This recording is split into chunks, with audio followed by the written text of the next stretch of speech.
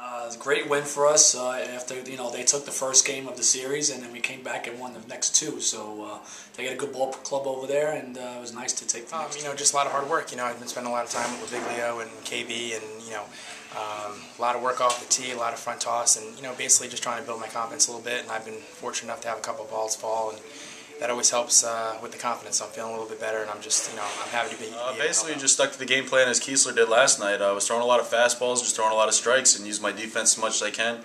Had a couple of big plays, and just guys were in the right position, and they were able to make some nice plays for me.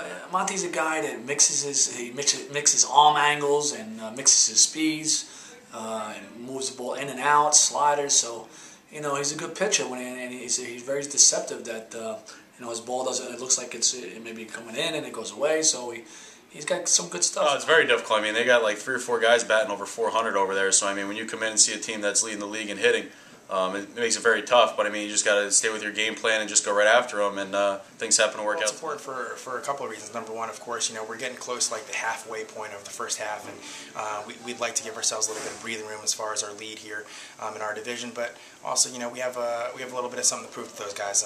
Second series of the year, they really took it to us and kind of made a statement. So, we want to make sure that those guys know that we're a good team. We're here to play, and they're going to have to deal with us for a long time this year.